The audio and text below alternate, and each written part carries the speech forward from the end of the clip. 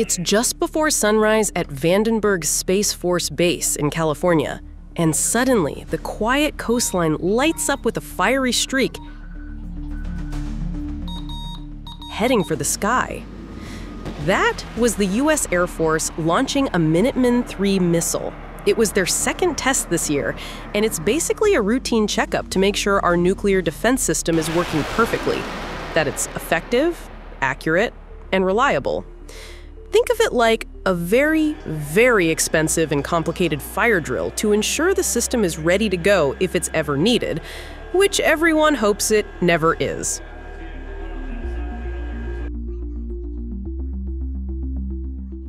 Now, the Air Force made it super clear that this wasn't a response to anything happening in the world. These tests are planned way, way in advance, sometimes years ahead. The missile itself was unarmed and flew about 4,200 miles across the Pacific, an incredible journey that took it high above the atmosphere before it came screaming back down to Earth, landing right where it was supposed to, near the Marshall Islands. Instead of a bomb, it was carrying a test re-entry vehicle, which is a fancy way of saying it was packed with a bunch of sensors. These sensors collect all sorts of data on the flight: how the rocket motors performed, how the guidance system navigated, and how the vehicle handled the intense heat of re-entry. This info helps engineers plan future upgrades and just double-check that everything is in tip-top shape. In a world with rising tensions, these kinds of tests are a way of showing both allies and adversaries that America's nuclear defense is ready and reliable. It's all part of a strategy called deterrence, which basically means having a defense so strong that no one would ever want to start a fight.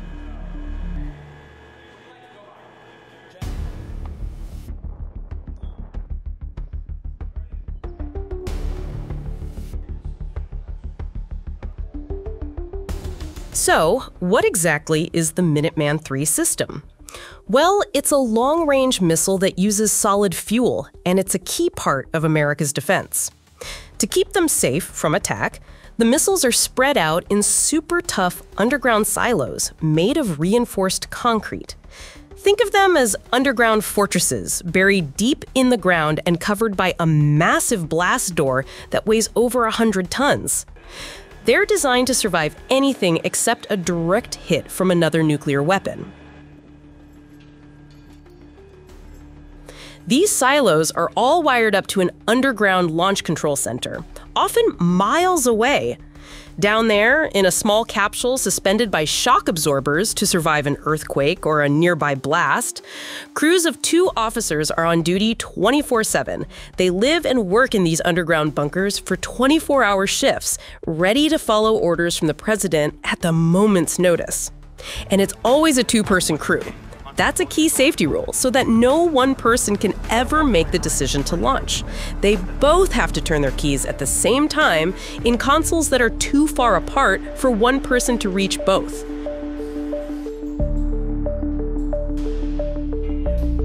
It's a powerful and sobering responsibility.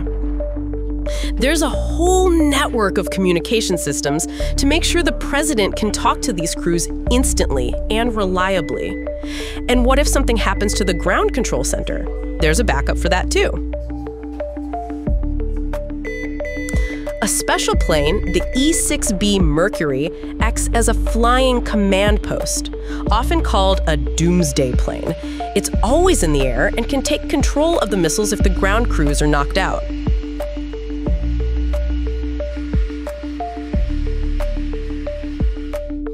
The crews on that plane are fully trained to carry out the president's orders, making sure the system works no matter what.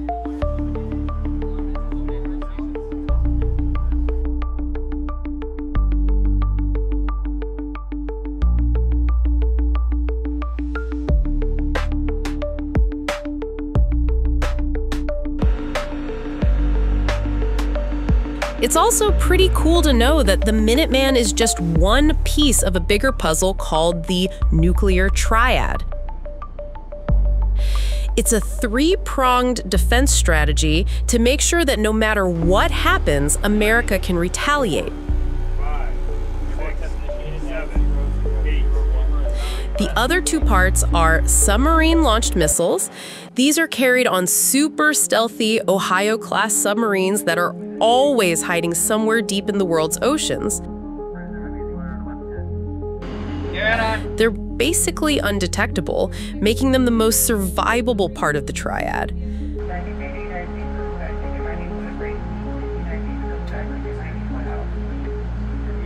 The other part is strategic bombers. These are planes like the iconic B-52 and the super sleek B-2 stealth bomber. They can be recalled at the last minute, which gives them a flexibility that missiles don't have. The whole idea is that it would be impossible for an enemy to take out all three parts at once, which makes the overall deterrent much, much stronger. Checks, gears up, tide, flaps up, pilot. Flaps up. To really get why the Minuteman was such a big deal, we have to hop in a time machine back to the late 1950s. The Cold War was in full swing, and there was a ton of tension between the US and the Soviet Union.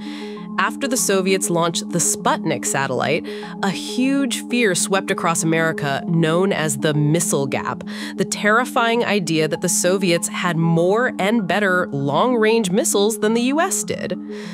The American missiles at the time were clunky, liquid-fueled giants that took hours to get ready. The Minuteman was the answer to this fear. Its solid fuel design meant it could be launched in minutes, not hours. By placing hundreds of them in hardened silos all across the country, the US suddenly had a powerful and survivable force that could respond at a moment's notice. It totally changed the game, closed the perceived missile gap, and solidified the strategy of mutually assured destruction, MAD, which, as scary as it sounds, arguably kept the peace for decades. The older missiles used liquid fuel, which was corrosive, dangerous, and took forever to get ready to launch, sometimes hours. The Minuteman, which first showed up in the early 60s, was a total game changer.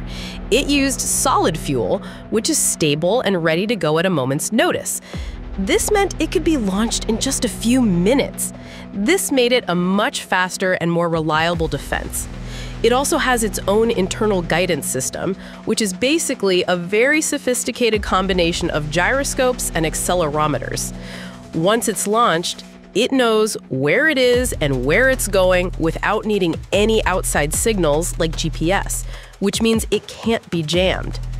Over the last 60 years, the Minuteman has been getting constant upgrades to keep up with the times.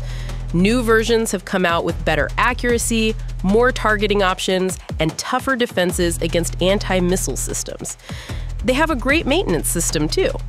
The missiles are designed to be highly reliable, but if something does break, a specialized crew goes out to the silo and just swaps out the part. This remove and replace approach helps them keep the missiles ready to go almost 100% of the time. It's pretty amazing how this Cold War-era weapon has evolved to remain a cornerstone of national security today. Speaking of the future, the Minuteman III won't be around forever. After more than 60 years of service, it's getting ready to pass the torch to a brand new system called the LGM-35A Sentinel.